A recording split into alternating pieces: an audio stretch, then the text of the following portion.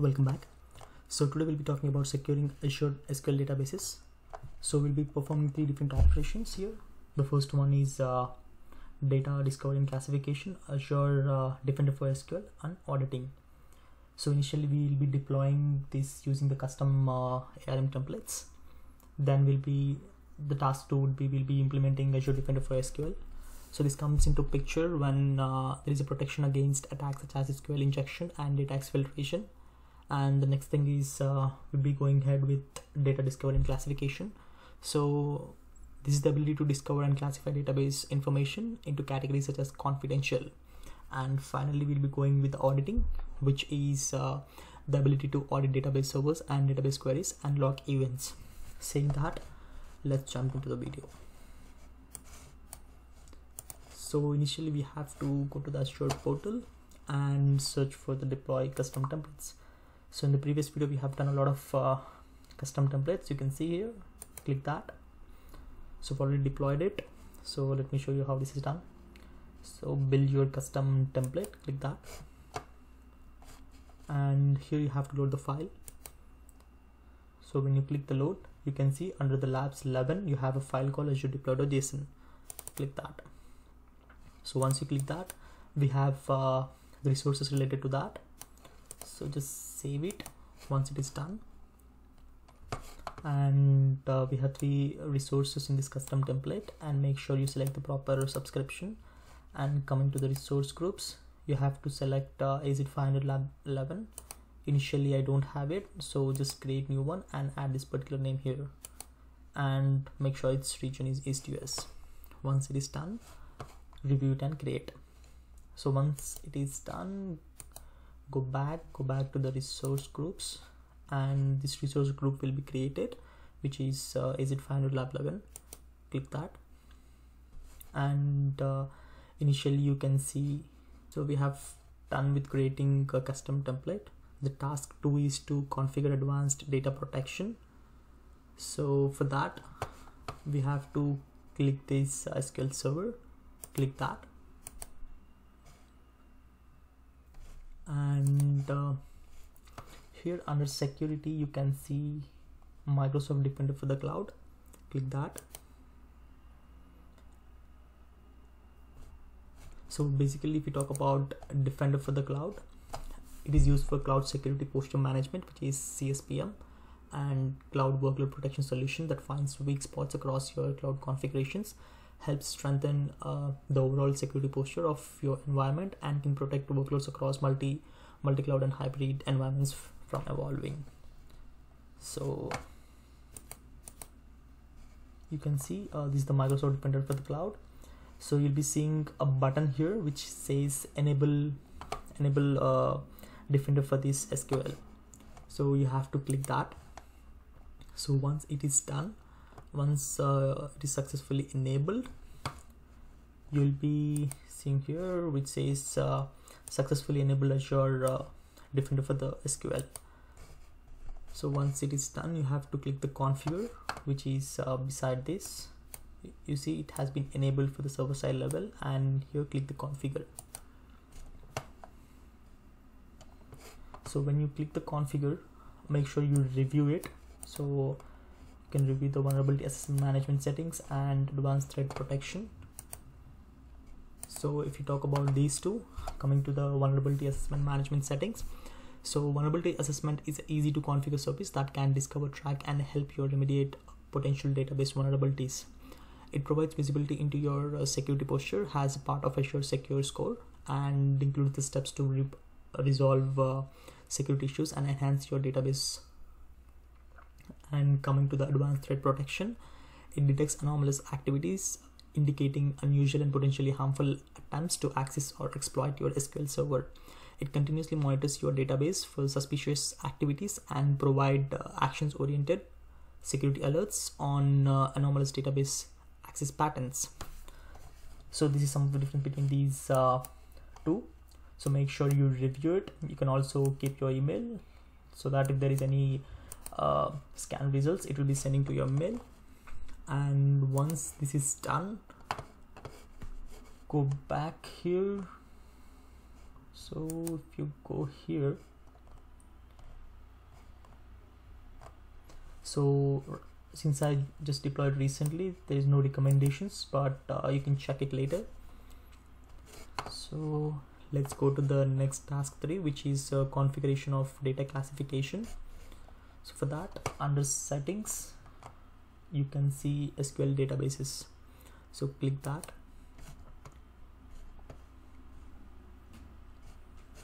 And here you can see there is AZ500 DB. Click that. And once you click it, under settings, you can see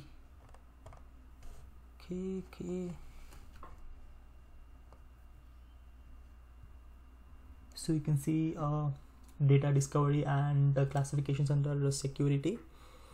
Click that.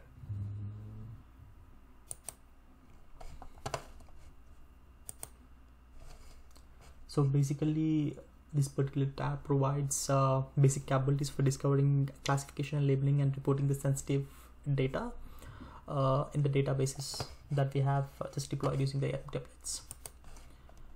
So if you go to the classifications, click the classification, you can see there are 15 columns with classification recommendations. Click that.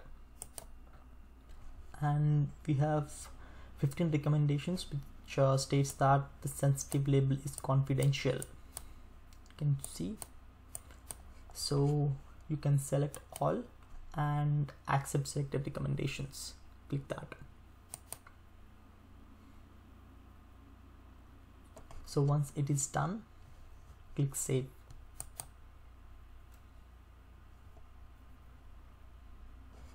So it has been updated. Now we can you can see the graph here. Now we can go to the task 4, which is configuring of auditing. Again, under security, you can see auditing. Click that. And here you have to enable SQL auditing. Enable it. Select the storage. And select the appropriate subscription. So here you have to create storage account, which I already done, which states as storage lab 11. So you can create a new one and just give some unique name here. So here I gave storage lab 11, which is a unique name. And once it is done, so click the advanced properties and make sure it's 5 and click save.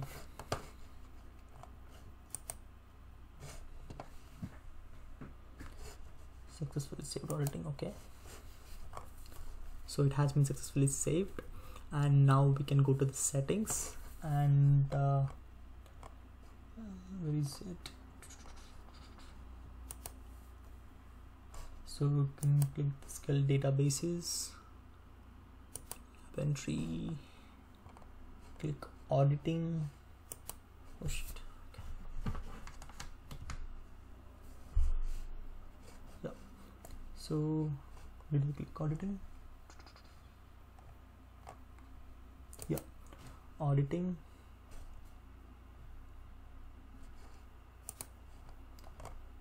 And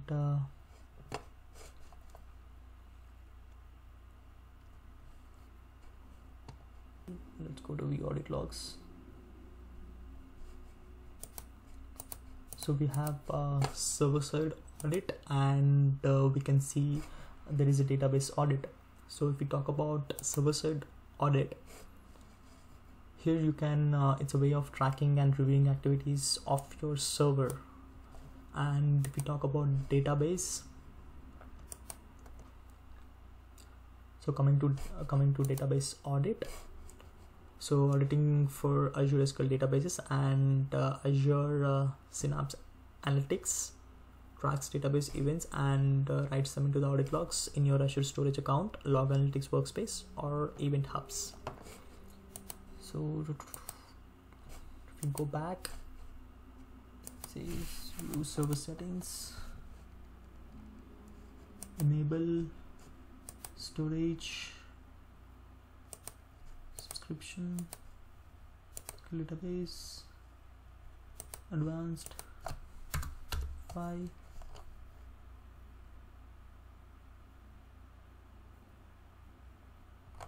save.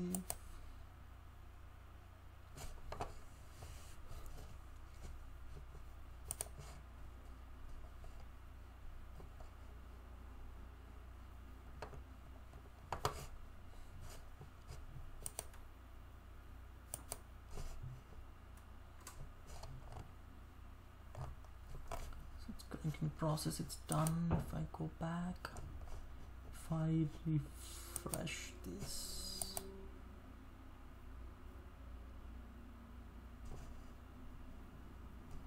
now it's enabled.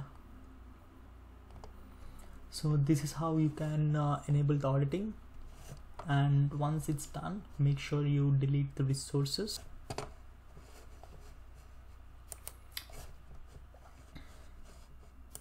So now we have completed the lab. So we have used this architecture using the ARM templates, the custom templates, and then we have implemented Azure Defender for SQL and data discovery and classification, and then auditing. So if you understood the concept of securing Azure SQL databases, please click like below, and if you're not subscribed to my channel, please do subscribe to my channel, and thank you guys.